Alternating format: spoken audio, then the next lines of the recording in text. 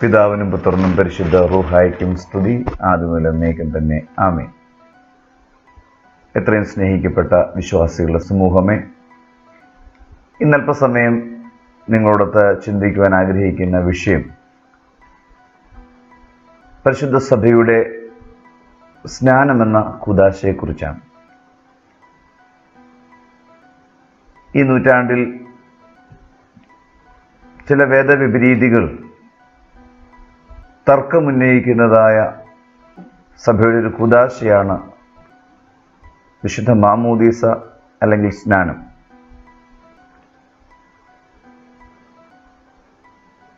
ഏറ്റവും കൂടുതൽ തർക്കം ഈ കാര്യങ്ങളെക്കുറിച്ച് വരുന്നത് ശിശുസ്നാനം തെറ്റാണ്, മുതിർന്ന സ്നാനം ശരിയാണ് എന്നുള്ള തലത്തിലാണ്. എനിക്ക് ആമുഖമായിട്ട് ഓർപ്പിക്കാനുള്ളത്, വേദപുസ്തകം പഠിക്കുമ്പോൾ ശിശുസ്നാനം എന്നൊരു വാക്കോ മുതിർന്ന സ്നാനം എന്നൊരു വാക്കോ ഇല്ല. ശിശുസ്നാനമെന്നും മുതിർന്ന സ്നാനമെന്നും പറയുന്നത് തന്നെ തെറ്റാണ്. മറിച്ച് അതിനെ നമ്മൾ കാണുന്നത് പരിശുദ്ധ സഭയുടെ സ്നാനമേറ്റ സഭയോട് ചേരുന്നതായിട്ടാണ് പൗലോസ് അപ്പോസ്തലൻ പഠിപ്പിക്കുന്നത്. ക്രിസ്തുവിനെ ധരിക്കുന്നു, അതിലേക്ക് വിശുദ്ധമായിട്ട് അതിലേക്ക് കടക്കാം.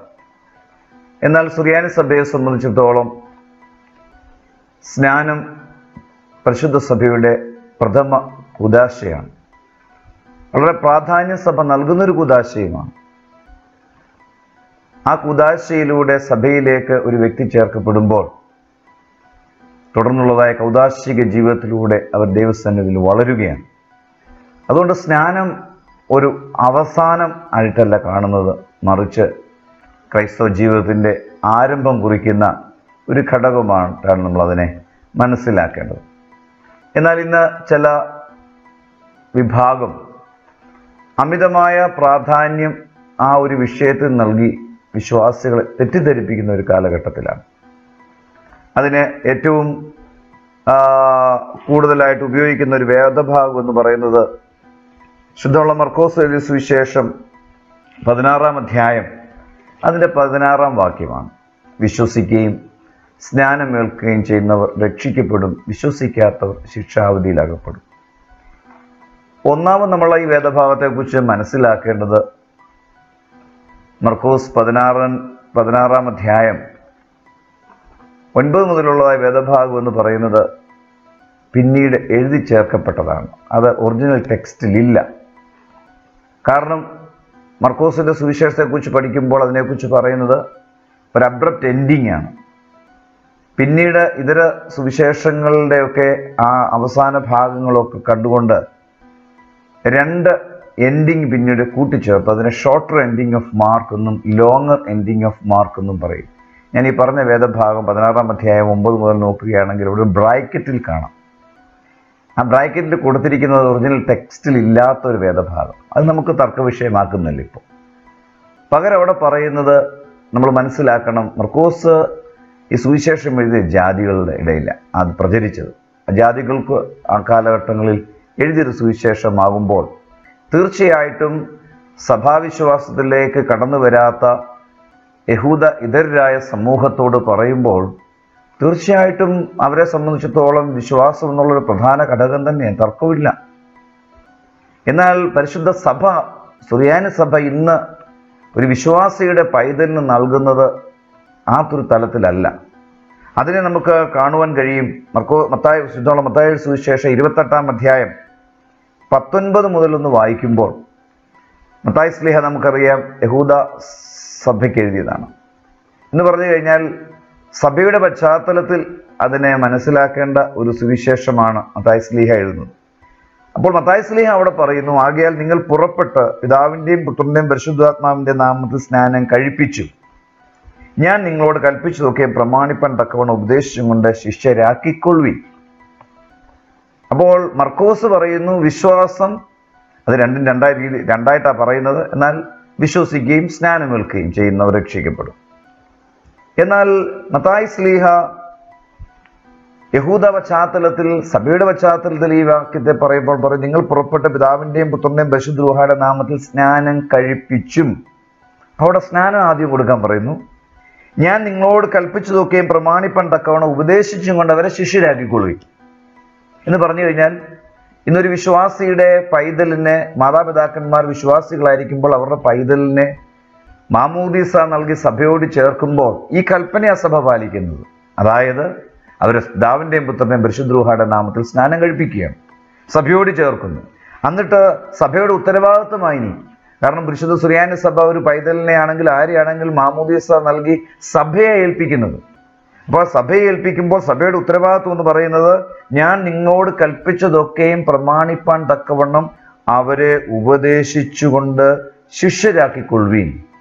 അതായത് ഒരു വ്യക്തിയെ സഭയിൽ മാമോദീസ നൽകി സഭയോട് ചേർത്ത് കഴിയുമ്പോൾ ദൈവം ശിഷ്യന്മാരോട് കൽപ്പിച്ചതൊക്കെ പ്രമാണിപ്പാൻ ഈ വ്യക്തിയെ പ്രാപ്തരാക്കിക്കൊണ്ട് അവരെ ശിഷ്യരാക്കി വളർത്തണം.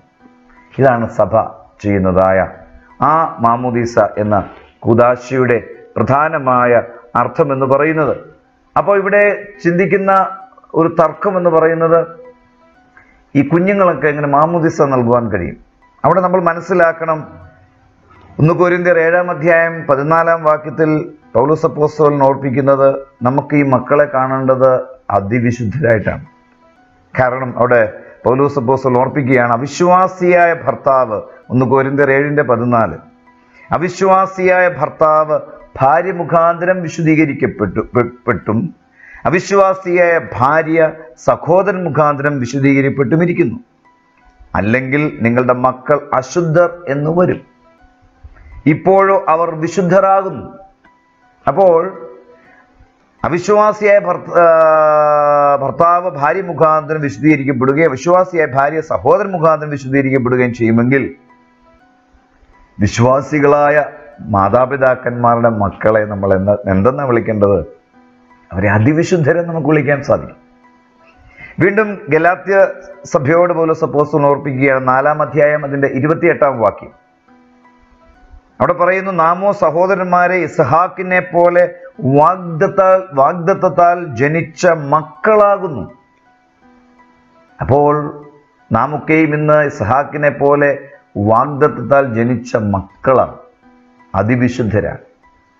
ഈ വിശുദ്ധരായ മാതാപിതാക്കന്മാർക്ക് ജനിക്കുന്ന പൈതങ്ങളെ സഭ ക്രിസ്തുവിൻ്റെ ശരീരരക്തങ്ങൾക്ക് അവകാശിയായി, പൂർണ്ണമായ അവകാശിയായി തീരുവാൻ തക്കവണ്ണം, സഭയുടെ കുദാശകളിൽ പങ്കുചേർന്ന് അതിൽ വളരുവാൻ തക്കവണ്ണം ആ വ്യക്തിയെ ചേർക്കുവാൻ വേണ്ടിയാണ് മാമോദീസ നൽകി സഭയോട് ചേർക്കുന്നത്.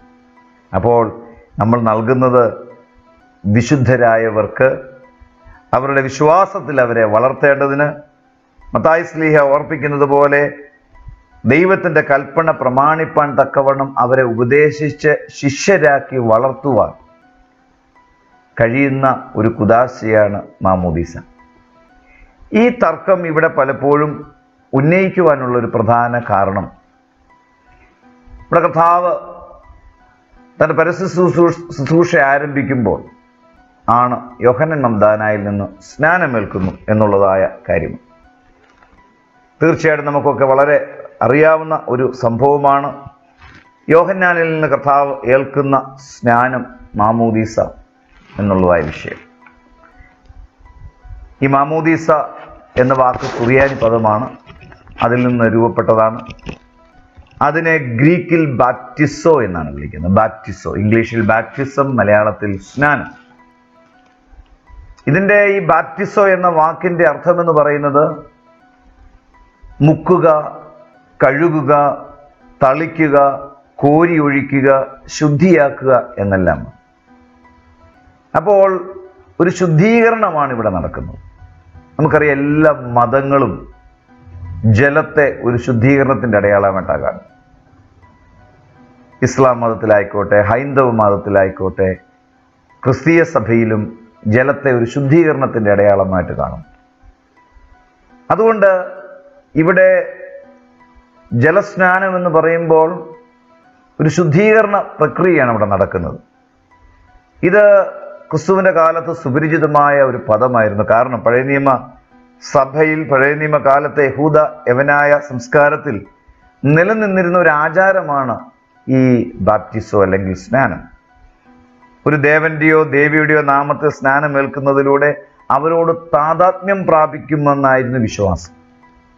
മാത്രമല്ല, ഈ ബാപ്റ്റിസോ എന്ന വാക്കിനെ ക്രിസ്തു മറ്റു പല സ്ഥലങ്ങളിൽ ഉപയോഗിക്കുന്നുണ്ട്. ലൂക്കോസിന്റെ സുവിശേഷം 11-ാം അധ്യായം 38-ാം വാക്യത്തിൽ കൈ കഴുകുന്നതിന് ഈ ബാപ്റ്റിസോ എന്ന വാക്കാണ് ഉപയോഗിക്കുന്നത്. കാരണം അത് കഴുകലാണ്. അതേപോലെ യോഹന്നാൻ എഴുതിയ സുവിശേഷം 9-ാം അധ്യായം 7-ാം വാക്യത്തിൽ ശീലോഹോമിൽ പോയി കഴുകുക എന്നുള്ളതിനും ഇതേ പദം തന്നെ ഉപയോഗിക്കും. അപ്പോൾ ഈ സ്നാനം എന്ന് പറയുന്നത് ഒരു കഴുകലാണ്. എന്നാൽ ഇവിടെ നമുക്ക് പലപ്പോഴും തർക്കമായി മനസ്സിലാകാതെ നിൽക്കുന്ന ഒരു കാര്യം യോഹന്നാൻ മംദാനയിൽ നിന്ന് കർത്താവേറ്റ സ്നാനത്തെക്കുറിച്ചാണ്. അതിനെക്കുറിച്ച് പഠിക്കുന്നതിന് മുമ്പ് യോഹന്നാൻ ആരായിരുന്നു എന്ന് നമ്മൾ അറിയണം. യോഹന്നാനെ കുറിച്ച് വലിയ ചരിത്ര പശ്ചാത്തലങ്ങളൊന്നും വേദപുസ്തകത്തിൽ നമ്മൾ കാണുന്നില്ല. പ്രത്യേകിച്ച് യോഹന്നാന്റെ ബാല്യം, യൗവന കാലഘട്ടങ്ങളെക്കുറിച്ച് ഒരു വാക്യം മാത്രമേ ശൈശവത്തിന് ശേഷം പറയുന്നുള്ളൂ. ശുദ്ധമുള്ള ലൂക്കോസ് സുവിശേഷം 1-ാം അധ്യായം 80-ാം വാക്യത്തിൽ അവർ പറയുന്നു, അവൻ ഇസ്രായേലിന് തന്നെത്താൻ കാണിക്കും വരെ മരുഭൂമിയിലായിരുന്നു. അവൻ മരുഭൂമിയിലായിരുന്നുവെന്ന് പിന്നാണ് നമ്മൾ വീണ്ടും കാണുന്നുണ്ട് മരുഭൂമിയിൽ വിളിച്ചു പറയുന്നവന്റെ ശബ്ദമെന്ന്, മാനസാന്തരപ്പെടുക. എന്നാൽ 1947 അതിനു മുമ്പേ വേദപുസ്തക പണ്ഡിതാക്കൾക്കും ചരിത്ര പണ്ഡിതാക്കളും ഒക്കെ തെളിയിച്ച് മനസ്സിലാക്കിയ കാര്യമാണെങ്കിലും വ്യക്തമായ തെളിവുകളോടുകൂടി 1947 ഖുമ്രാൻ ചുരുളുകൾ കണ്ടെത്തിയതിനു ശേഷം ആ ചുരുളുകളിൽ അടങ്ങിയിരുന്നതായ ഖുമ്രാൻ എന്ന എസ്സീൻ സന്യാസ സമൂഹത്തിന്റെ ജീവിതക്രമങ്ങളും ആചാരങ്ങളും വിശ്വാസ പാരമ്പര്യങ്ങളും ഒക്കെയും വേദപുസ്തക പ്രത്യേകിച്ച് പഴയ നിയമ പണ്ഡിതാക്കൾ പഠിച്ചതിന്റെ അടിസ്ഥാനത്തിൽ ഈ യോഹന്നാൻ മംദാന, സ്നാപക യോഹന്നാൻ, എസ്സീൻ എന്ന സന്യാസ സമൂഹത്തിലെ ഒരു അംഗമായിരുന്നുവെന്ന് പൂർണ്ണമായും പണ്ഡിതാക്കൾ വിശ്വസിക്കുന്നു. കാരണം എസ്സേന്യർ എന്നൊരു സമൂഹം എന്ന് പറയുന്നത് യഹൂദ വിഭാഗം മക്കാബിരുടെ കാലത്ത് രൂപം കൊണ്ടു എന്നാണ് പറയപ്പെടുന്നത്. ചാവുകടലിന് പടിഞ്ഞാറേ തീരത്ത് എരിഹോവിന് തെക്കു പടിഞ്ഞാറ് 10 കിലോമീറ്റർ മാറി ഖുമ്രാൻ എന്ന മലഞ്ചരിവ് ഉണ്ടായിരുന്നു. അവിടെ ജീവിച്ചിരുന്ന ഒരു പ്രത്യേക സന്യാസ സമൂഹമാണ്, വേർതിരിക്കപ്പെട്ട ഒരു യഹൂദ സമൂഹമാണ് എസ്സേന്യർ എന്ന് പറയുന്നത്. യുഗാന്ത്യത്തിൽ മശിഹായുടെ ആഗമനത്തെ പ്രതീക്ഷിച്ച് വളരെ ഭക്തിയോടുകൂടി മരുഭൂമിയിൽ സന്യാസ ജീവിതം ഇവർ നയിച്ചിരുന്നു എന്നാണ് ഇവരെ കുറിച്ചുള്ളതായ ചരിത്ര രേഖകൾ വെളിപ്പെടുത്തുന്നത്. അവരെ വിളിക്കുന്നത് പെനിറ്റൻസ് ഓഫ് ഇസ്രായേൽ, യഥാർത്ഥ ഇസ്രായേലി അനുതാപികൾ.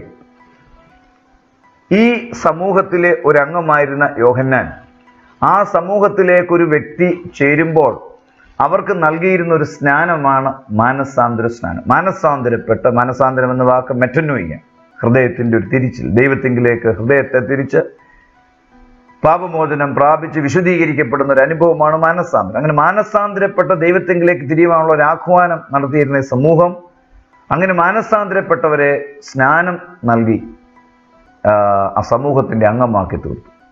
ആ സമൂഹത്തിന്റെ സ്നാനവുമായിട്ട് യോഹന്നാൻ മംദാന ലോകത്തിലേക്ക് വരികയാണ്.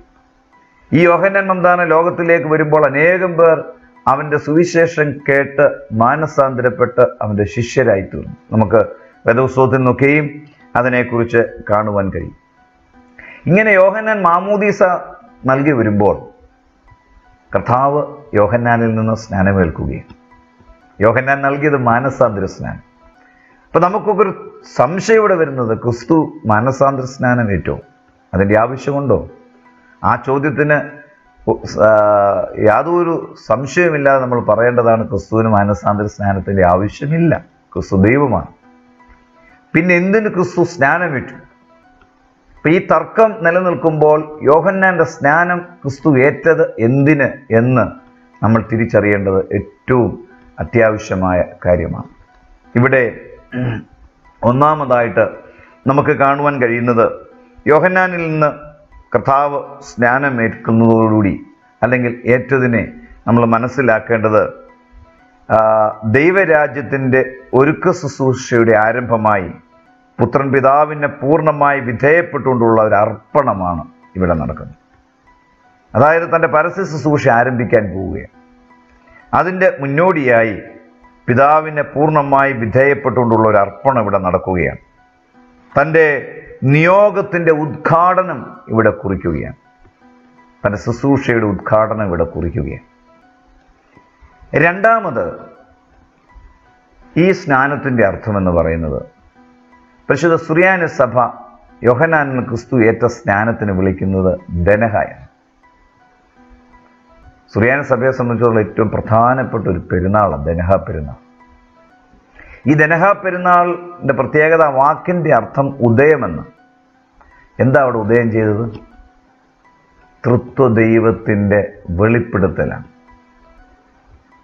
ത്രിയേക ദൈവം എന്ന് പറയുന്നത് പിതാവ്, പുത്രൻ, പരിശുദ്ധ റൂഹ ആദ്യം മുതലേ ഉള്ളതാണ്.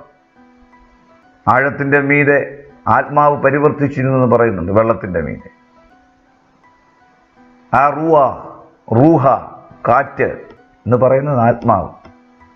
അപ്പോൾ പഴയ നിയമ സഭയിൽ സൃഷ്ടിയുടെ ആരംഭം മുതലേ ഉള്ളതാണ് പിതാവ്, പുത്രൻ, പരിശുദ്ധ റൂഹ എന്ന 3 ആളത്വങ്ങൾ.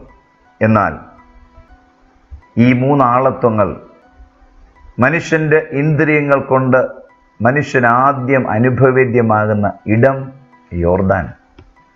കാരണം ഇവൻ എൻ്റെ പ്രിയപുത്രൻ എന്ന ശബ്ദം യോഹന്നാൻ മംദാന ശരിക്കും കാതുകൊണ്ട് കേൾക്കുകയാണ്.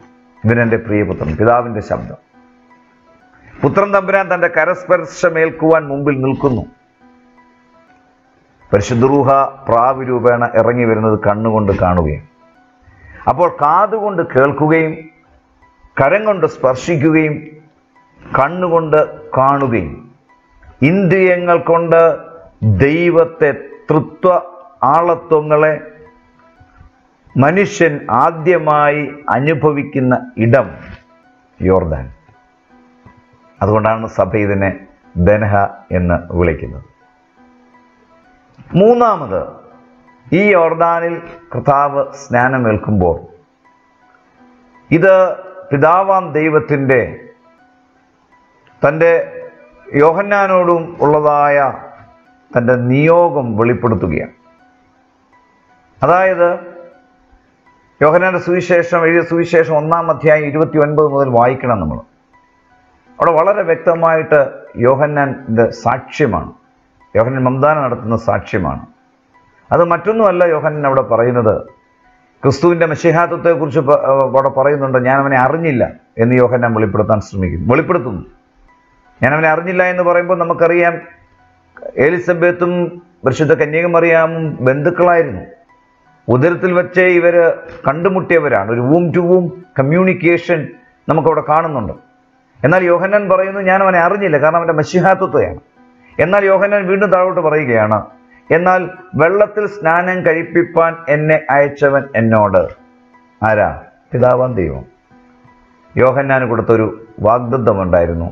നീ വെള്ളത്തിൽ സ്നാനം കഴിപ്പിക്കുമ്പോൾ ഒരുവന്റെ മേൽ ആത്മാവ് ഇറങ്ങുന്നത് നീ കാണും. അവൻ പരിശുദ്ധാത്മാവിൽ സ്നാനം കഴിപ്പിക്കുന്നവനാണ്. നീ അവന് സാക്ഷി നൽകും. അപ്പോൾ യോഹന്നാൻ ആരെയാണോ സാക്ഷിക്കേണ്ടത്, ആ മശിഹ, അവൻ ആരെന്ന് ഞാൻ നിനക്ക് വെളിപ്പെടുത്തി തരും. എവിടെയാ? നീ വെള്ളത്തിൽ സ്നാനം കഴിപ്പിക്കുമ്പോൾ നീ കാണും ഒരുവന്റെ മേൽ ആത്മാവ് ഇറങ്ങുന്നത്. അവൻ പരിശുദ്ധാത്മാവിൽ സ്നാനം കഴിപ്പിക്കുന്നവനാണ്. നീ അവന് സാക്ഷ്യം നൽകണം. പ്രിയമുള്ളവരെ, അതുകൊണ്ട് പിതാവാം ദൈവത്തിൻ്റെ നിയോഗപ്രകാരം യോഹന്നാൻ മംദാനയ്ക്ക് തന്നെ വെളിപ്പെടുത്തി കൊടുക്കുവാൻ വേണ്ടി യോർദാനിലേക്ക് ക്രിസ്തു നടന്നെടുക്കുകയാണ്.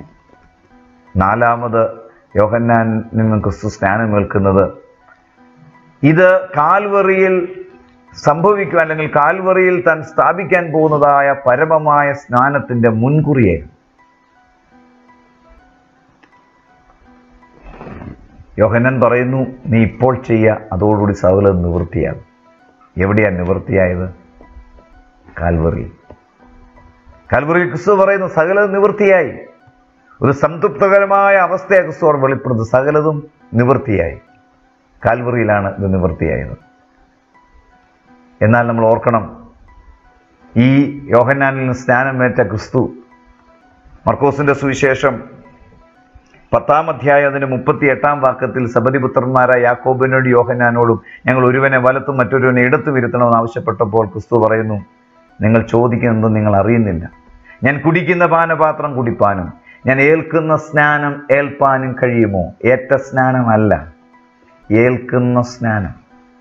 ഞാൻ ഇനി ഏൽക്കാൻ പോകുന്ന സ്നാനം. അപ്പൊ അതുകൊണ്ട് യോർദാനിലെ സ്നാനം എന്ന് പറയുന്നത് കാൽവറിയിലെ പരമമായ സ്നാനത്തിന്റെ മുൻകുറിയാണ്. ക്രിസ്തു യോർദാനിലെ കാൽവറിയിലെ സ്നാനത്തിന് കൊടുത്ത മനോഹരമായ പേരാണ്, അല്ലെ തൻ്റെ കാൽവറിയിലെ സഹനത്തിന് കൊടുത്ത മനോഹരമായ ഒരു പേരാ സ്നാനം. ഇതാ പുതിയ നിയമ സഭയുടെ സ്നാനം. എനിക്കൊരു സ്നാനം ഏൽപ്പാനുണ്ട്.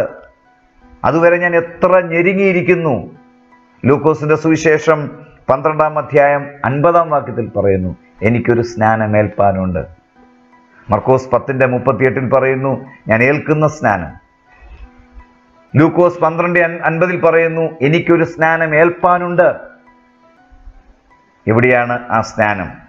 ആ സ്നാനം എന്ന് പറയുന്നത് കാൽവറിയിൽ താൻ കഴിച്ചതായ പരമമായ സ്നാനമാണ്, സഹനമാണ്. അതുകൊണ്ട് ശുദ്ധമുള്ള പൗലോസ് ശ്ലീഹ റോമർക്കെഴുതിയ ലേഖനം 6-ാം അധ്യായം 3 മുതൽ ഒന്ന് വായിക്കുകയാണെങ്കിൽ അവിടെ പൗലോസ് അപ്പോസ്തലൻ പുതിയ നിയമ സഭയുടെ സ്നാനത്തെ നിർവചിച്ചുകൊണ്ട് പറയുന്നു, യേശുക്രിസ്തുവിനോട് ചേരുവാൻ സ്നാനമേറ്റവരായ നാം ഓരോരുത്തരും അവന്റെ മരണത്തിൽ പങ്കാളിയാകുവാൻ സ്നാനമേറ്റിരിക്കുന്നു.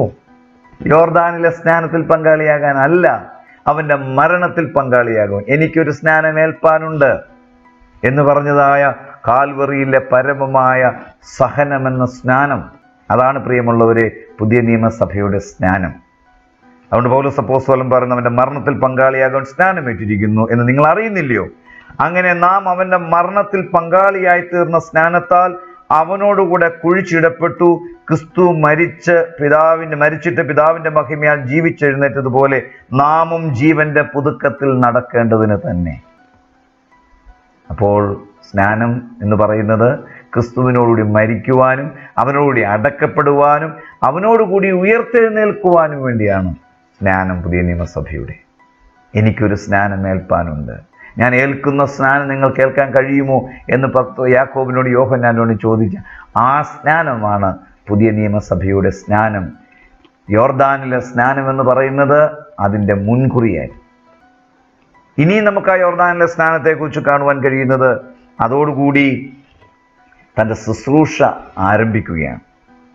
കർത്താവിൻ്റെ ശുശ്രൂഷ അവിടെ ആരംഭം കുറിക്കുകയാണ് നമുക്കവിടെ കാണുവാൻ കഴിയും ഈ യോർദാനിലെ സ്നാനത്തോടുകൂടി.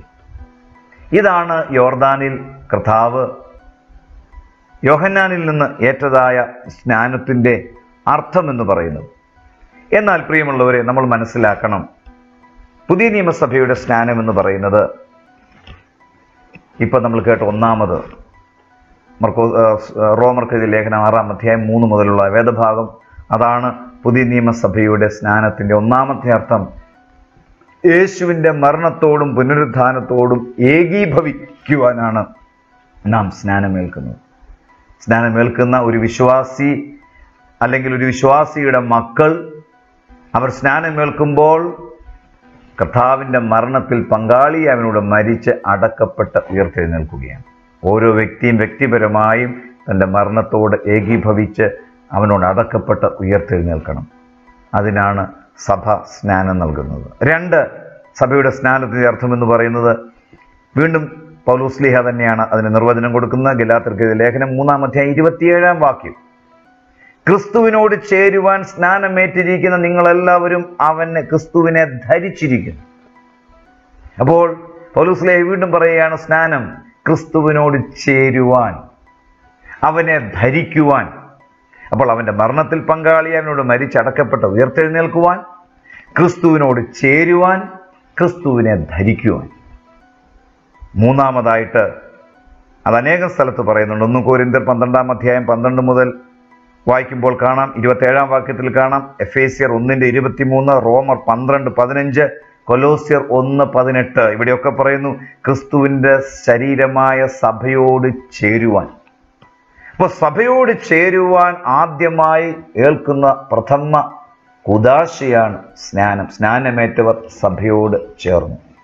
4-ാമത് സ്നാനത്തിൻ്റെ അർത്ഥമെന്ന് പറയുന്നത് 1 പത്രോസ് 3-ാം അധ്യായം 21-ാം വാക്യം, സ്നാനമോ ഇപ്പോൾ ജഡത്തിൻ്റെ അഴുക്ക് കളയുന്നതിനായിട്ടല്ല, ദൈവത്തോട് നല്ല മനസാക്ഷിക്കായിട്ടുള്ള അപേക്ഷയായിട്ടത്രേ യേശുക്രിസ്തുവിന്റെ പുനരുത്ഥാനത്തിൽ നമ്മെയും രക്ഷിക്കുന്നു. അപ്പോൾ ദൈവത്തോട് നല്ല മനസാക്ഷിക്കായുള്ള അപേക്ഷയാണ് സ്നാനം.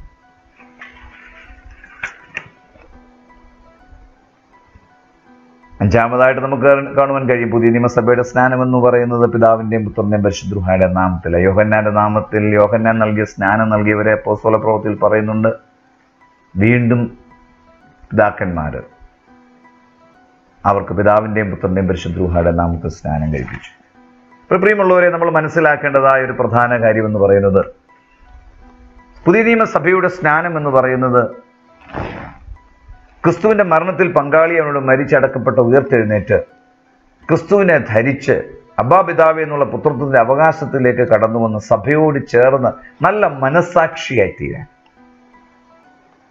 ഇതിന് ആരൊക്കെയാണ് യോഗ്യർ? മുമ്പേ നമ്മൾ വായിച്ചു, കൊരിന്ത്യ സഭയോട് പൗലോസ് അപ്പോസ്തലൻ പറയുന്നു, ഒരു വ്യക്തി അല്ലെങ്കിൽ അവിശ്വാസിയായ ഭർത്താവ് ഭാര്യ മുഖാന്തരം വിശ്വാസിയായി തീരുമെങ്കിൽ, ഓർപ്പിക്കട്ടെ, രണ്ട് വിശ്വാസികളായ ഭാര്യ ഭർത്താക്കന്മാർ അവർ രണ്ടുപേരും വിശ്വാസികളാണെങ്കിൽ അവരുടെ മക്കൾ അതിവിശുദ്ധരാണ്. അതിവിശുദ്ധരായി ജനിച്ചതായ ആ പൈതങ്ങളെ സഭയോട് ചേർത്ത് ക്രിസ്തുവിന്റെ മകനോ മകളോ ആക്കി തീർത്ത് ക്രിസ്തുവിന്റെ മരണത്തിൽ അവരെ പങ്കുചേർന്ന് അവരോട് മരിച്ച് അടക്കപ്പെട്ട് ഉയർത്തെഴുന്നേറ്റ് ക്രിസ്തുവിൽ വളരുന്ന ഒരനുഭവം, ഒരു ജനിച്ചു വീഴുന്ന ഒരു കുഞ്ഞ് അന്ന് തന്നെ അതിന് യോഗ്യനാകുകയാണ്, അല്ലെങ്കിൽ യോഗ്യയാകുക. 3-ാം നൂറ്റാണ്ടിൽ ജീവിച്ചിരുന്ന സഭാപിതാവായ സിപ്രിയൻ ഓഫ് കാർത്തേജിനോട് ചോദിക്കുന്നുണ്ട് മറ്റു സഭകളിൽ നിന്ന് പിതാക്കന്മാർ, shall we wait 8 days to baptise A child? അദ്ദേഹം പറയുന്നു, അതിൻ്റെ ആവശ്യമില്ല. കാരണം ഒരു കുഞ്ഞ് ജനിച്ചാൽ അന്ന് തന്നെ ഈ പറയുന്നതായ ക്രിസ്തുവിനോട് ചേരുവാൻ, ക്രിസ്തുവിനെ ധരിക്കുവാൻ, ആ സഭയിലെ അംഗമായി തീരുവാൻ, വീണ്ടും ജന്മത്തിൻ്റെ അനുഭവത്തിലേക്ക് കടന്നു വരുവാൻ ആ വ്യക്തി യോഗ്യയായി തീരുകയാണ്. കാരണം ഞാൻ ഓർപ്പിച്ചതുപോലെ അതൊന്നിൻ്റെ അവസാനമല്ല, അതെല്ലാത്തിൻ്റെ ആരംഭമാണ്. അങ്ങനെ ശിഷ്യന്മാരോട് പഠിപ്പിച്ച് ഉപദേശിച്ചതായ ഉപദേശങ്ങളിൽ അവരെ പഠിപ്പിച്ചു വളർത്തുക എന്നുള്ളതാണ് സഭയുടെ ദൗത്യം. വളർച്ചയാണ് ഏതൊരു വിശ്വാസിയും പ്രാപിക്കേണ്ടെന്നുള്ളതായ വലിയൊരു മഹത്വത്തെ നമ്മൾ മനസ്സിലാക്കണം. വേദപുസ്തകം ഈ കാര്യവുമായിട്ട് ചേർന്ന് നമ്മൾ ചിന്തിക്കുമ്പോൾ മനസ്സിലാക്കേണ്ടത്, ആദിമ സഭയിൽ വേദപുസ്തകം എഴുതപ്പെട്ട കാലഘട്ടങ്ങളിൽ ഇതൊരു തർക്ക വിഷയമേ ആയിരുന്നില്ല. തർക്കവിഷയമല്ലാത്തത് കൊണ്ട് ഇതിനെക്കുറിച്ചുള്ളതായ വലിയ വിശദാംശങ്ങളൊന്നും ചിലപ്പം വേദപുസ്തകത്തിൽ കണ്ടില്ലെന്ന് വരാം. എന്നാലും ഇതിനെയൊക്കെ സാക്ഷീകരിക്കുന്നത് അനേകം സാക്ഷ്യങ്ങൾ കാണുവാൻ കഴിയും. പ്രത്യേകിച്ച് കുടുംബങ്ങൾ മാമോദീസ ഏറ്റതായിട്ട് വേദപുസ്തകം പഠിപ്പിക്കുന്നുണ്ട്. അപ്പോസ്തല പ്രവൃത്തി 10-ാം അധ്യായം 48-ാം വാക്യത്തിൽ കൊർന്നല്യോസും കുടുംബവും, അപ്പോസ്തല പ്രവൃത്തി 16-15 ലുദിയായും കുടുംബവും, അപ്പോസ്തല പ്രവൃത്തി 16-33 കാരാഗ്രഹ പ്രമാണിയും തനിക്കുള്ളവരെല്ലാം, അപ്പോസ്തല പ്രവൃത്തി 18-8 ക്രിസ്പോസും കുടുംബവും, 1 കൊരിന്ത്യർ 1:16 സ്തേഫാനോസും കുടുംബവും. ആരാണ് കുടുംബം? അതും വേദപുസ്തകത്തിൽ നമ്മൾക്ക് വ്യക്തമായിട്ട് കാണും. ഉൽപ്പത്തി 17:10 മുതൽ വായിക്കുകയാണെങ്കിൽ, യഹൂദ എബ്രായ പശ്ചാത്തലത്തിൽ കുടുംബം എന്ന് പറയുമ്പോൾ പുരുഷൻ, സ്ത്രീ, കുഞ്ഞുങ്ങൾ, ഭൃത്യർ, പരദേശി, അടിമ, ദാസൻ, ദാസി ഇവരെല്ലാം ചേരുന്ന കുടുംബം. ഈ വേദഭാഗത്തെങ്ങും പറയുന്നില്ല അപ്പോസ്തല പ്രവൃത്തികളിൽ കൊർന്നല്യോസും ലുദിയായും കാരാഗ്രഹ പ്രമാണിയും സ്തേഫാനോസും കുടുംബം എന്നൊക്കെ പറയുമ്പോൾ അവിടെ പ്രായപൂർത്തിയായവരും എന്ന് പറയുന്നില്ല. അതുകൊണ്ടാണ് ഞാൻ ആമുഖമായിട്ട് പറഞ്ഞത്, വേദപുസ്തകം പഠിക്കുമ്പോൾ സഭയുടെ വിശ്വാസ പാരമ്പര്യത്തിൽ നിന്നുകൊണ്ട് നമ്മൾ അതിനെ മനസ്സിലാക്കുമ്പോൾ വളരെ വ്യക്തമായിട്ട് നമുക്ക് കാണുവാൻ കഴിയും. ശിശുസ്നാനമെന്നോ മുതിർന്ന സ്നാനമെന്നോ ഒരു സ്നാനമില്ല. അങ്ങനെ ഒരു പ്രയോഗം തന്നെ തെറ്റാണ്. സ്നാനം എന്നാണ് അതിന് പറയുന്നത്. ആ സ്നാനം ഏറ്റവര് അവിടെ എല്ലാവരുമാണ്. ഒരിക്കലും ഇതിൽ നിന്ന് കുഞ്ഞുങ്ങളെ മാറ്റി നിർത്തുവാൻ കഴിയത്തില്ല. കാരണം കുഞ്ഞുങ്ങളെ കർത്താവ് വളരെയേറെ സ്നേഹിച്ചു. അവരെ മാതൃകയാക്കുവാനാണ് പറയുന്നത്. അവരേറ്റവും വിശുദ്ധരെന്നാണ് നമുക്ക് കാണുവാൻ കഴിയുന്നത്. ഇവിടെ അമിതമായി സ്നാനമെന്ന ഇതിന് പ്രാധാന്യം കൊടുക്കുന്ന വിഭാഗങ്ങൾ മനസ്സിലാക്കേണ്ടതായ ഒരു കാര്യമെന്ന് പറയുന്നത്, പൗലോസ് അപ്പോസ്തലൻ എത്ര പേരെ സ്നാനം കഴിപ്പിച്ചു? അതിനെ നമ്മൾ തിരഞ്ഞെടുക്കേണ്ട ഏറ്റവും വലിയൊരു കാര്യമാണ്. കാരണം 1 കൊരിന്ത്യർ 1-ാം അധ്യായം 15 മുതൽ വായിക്കുകയാണെങ്കിൽ അവിടെ പൗലോസ് ശ്ലീഹ പറയുന്നു, ക്രിസ്പോസിനെയും ഗായോസിനെയും ഒഴികെ നിങ്ങളിൽ ആരെയും ഞാൻ സ്നാനം കഴിപ്പിക്കായികയാൽ ഞാൻ ദൈവത്തിന് സ്തോത്രം ചെയ്യുന്നു. സ്തേഫാനോസിന്റെ ഭവനക്കാരെയും ഞാൻ സ്നാനം കഴിപ്പിച്ചു, അല്ലാതെ മറ്റു വല്ലവരെയും സ്നാനം കഴിപ്പിച്ചു എന്ന് ഞാൻ ഓർക്കുന്നില്ല. സ്നാനം കഴിപ്പിപ്പാൻ അല്ല, സുവിശേഷം അറിയിപ്പാൻ അത്രേ ക്രിസ്തു എന്നെ അയച്ചത്. ആരെയൊക്കെ സ്നാനം കഴിപ്പിക്കും? ഞാൻ ഓർക്കുന്നു പോലില്ല, ഇങ്ങനെയുള്ള 2-3 പേരേ ഉള്ളൂ, കുറച്ചു പേരേ ഉള്ളൂ.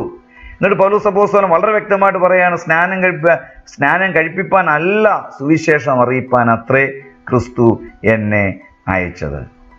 പ്രിയമുള്ളവരെ, നമ്മളിത് മനസ്സിലാക്കണം. സ്നാനം വേണ്ട എന്നല്ല ഇവിടെ പൗലോസ് അപ്പോസ്തലൻ ഓർപ്പിക്കുന്നത്. ഇന്ന് സ്നാനം എന്നൊരു വാക്ക് മാത്രം ഉപയോഗിച്ച് വിശ്വാസികളെ തെറ്റിദ്ധരിപ്പിക്കുന്ന സമൂഹം തിരിച്ചറിയണം പൗലോസ് അപ്പോസ്തലന്റെ വചനങ്ങൾ.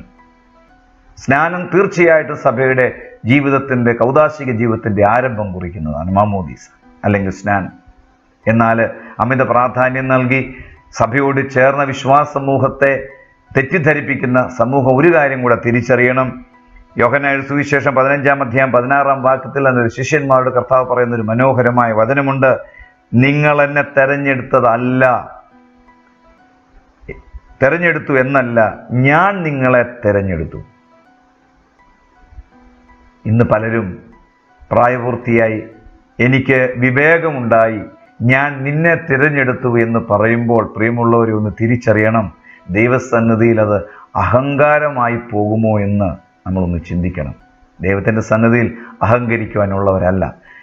നമ്മെ ദൈവമാ തിരഞ്ഞെടുത്തു, ഞാനല്ല ദൈവത്തെ തിരഞ്ഞെടുത്തത്, ദൈവം എന്നെ തിരഞ്ഞെടുത്തത്. ആ ഒരു ബോധ്യം നമുക്കുണ്ടെങ്കിൽ, എൻ്റെ അമ്മയുടെ ഉദരത്തിലായിരിക്കും മുമ്പ് തന്നെ എന്നെ കണ്ടുവെന്ന് സങ്കീർത്തനക്കാരൻ ഓർപ്പിക്കുന്നു. 139-ാം സങ്കീർത്തനം. ഞാൻ പിണ്ടാകാരമായിരുന്നപ്പോൾ നിന്റെ കണ്ണ് എന്നെ കണ്ടു, നിയമിക്കപ്പെട്ട നാൾ ഒന്നുമില്ലായിരുന്നപ്പോൾ അവയൊക്കെ നിന്റെ പുസ്തകത്തിൽ എഴുതിയിരുന്നു. എങ്കിൽ ദൈവം നമ്മെ കണ്ടത്. ഇരമ്യാവിനെ അമ്മയുടെ ഉദരത്തിൽ വെച്ച് തന്നെ തിരഞ്ഞെടുത്ത് അഭിഷേകം ചെയ്തതായ ദൈവത്തെ നമുക്ക് കാണുവാൻ കഴിയും. അതുകൊണ്ട് നമ്മൾ തിരിച്ചറിയുക, ദൈവമാണ് നമ്മളെ തിരഞ്ഞെടുത്തത്. ആ തിരഞ്ഞെടുപ്പിനെ നമ്മൾ തള്ളിപ്പറഞ്ഞുകൊണ്ട്, എൻ്റെ അറിവിൽ നിന്നുകൊണ്ട് ഞാൻ നിന്നെ തിരഞ്ഞെടുക്കുന്നുവെന്ന് പറഞ്ഞു കഴിഞ്ഞാൽ, അത് വീണ്ടും ഞാൻ ഓർമ്മിപ്പിക്കുകയാണ്, അതല്പം അഹങ്കാരമായി പോകുമോ എന്ന് നമ്മൾ ഒന്ന് ചിന്തിക്കേണ്ടിയിരിക്കുന്നു. അതുകൊണ്ട് ഈ ചിന്തകളിൽ നമ്മൾ ഏറ്റവും കൂടുതൽ ബലപ്പെടേണ്ടതായ ഒരു കാര്യമെന്ന് പറയുന്നത്, സ്നാനം ഏറ്റ നമ്മൾ സഭയോട് ചേർന്ന് ക്രിസ്തുവിനെ ധരിച്ചതായ നമ്മൾ സ്നാനത്തിൽ വളരുകയാണ്, സ്നാനത്തിൻ്റെ അനുഭവത്തിൽ വളരുകയാണെന്നുള്ളതായ ഒരു ബോധ്യം നമുക്ക് ഉണ്ടാകണം. ആ ഒരു ബോധ്യത്തിൽ നമ്മൾ മുമ്പോട്ട് ജീവിക്കുമ്പോഴാണ് നമുക്ക് യഥാർത്ഥമായുമുള്ളതായ ഒരു അനുഭവം സഭയിലൂടെ ലഭ്യമാകുന്നത്. അതുകൊണ്ട് ഇന്ന് ഈ ഒരു ചിന്തയിൽ 2 കാര്യങ്ങൾ മാത്രമേ ഞാൻ ഓർപ്പിക്കുവാൻ ആഗ്രഹിച്ചുള്ളൂ. യോഹന്നാൻ നൽകിയ സ്നാനവും ക്രിസ്തു സഭയിൽ സ്ഥാപിച്ച സ്നാനവും. അത് രണ്ടും രണ്ടാണ്. യോഹന്നാൻ്റെ സ്നാനം എന്ന് പറയുമ്പോൾ അത് മാനസാന്തര സ്നാനം, അത് ക്രിസ്തു എന്തിനെ ഏറ്റവും നമ്മൾ ചിന്തിച്ചു. എന്നാൽ പുതിയ നിയമസഭയുടെ സ്നാനം എന്ന് പറയുന്നത് ക്രിസ്തുവിനെ ധരിക്കുവാനാണ്, അവനോട് ചേരുവാനാണ്, സഭയോട് ചേരുവാനാണ്. അതിലേക്കാട്ടിലൊക്കെ പ്രാധാന്യത്തോടെ പൗലോസ് അപ്പോസ്തലൻ പറയുന്നു, കർത്താവിൻ്റെ വചനത്തിൻ്റെ അടിസ്ഥാനത്തിൽ സ്നാനമേറ്റവരായി നാം ഓരോരുത്തരും അവൻ്റെ മരണത്തിൽ പങ്കാളിയാകുവാനാണ് സ്നാനമേറ്റത്. അവൻ്റെ മരണത്തിൽ പങ്കാളിയായി അവനോട് കുഴിച്ചിടപ്പെട്ട് ഉയർത്തെഴുന്നേറ്റ ഞാനും നിങ്ങളും ആ ജീവൻ്റെ പുതുക്കത്തിൽ എന്നും വളരുവാനിടയാകണം. അതുകൊണ്ട് ഈ മാമോദീസ എന്ന കുദാശയിലെ ഏറ്റതായ വീണ്ടും ജന്മത്തിൻ്റെ അനുഭവത്തിലേക്ക് കടന്നു വന്നവരായി നാം ഓരോരുത്തരും അതിൻ്റെ പുതുക്കത്തിൽ വളരുവാനാണ്, കൗദാശിക ജീവിതത്തിലൂടെ വളരുവാനാണ് ശ്രമിക്കേണ്ടത്. അതുകൊണ്ട് ക്രിസ്തുവാണ് നമ്മളെ തിരഞ്ഞെടുത്തത്.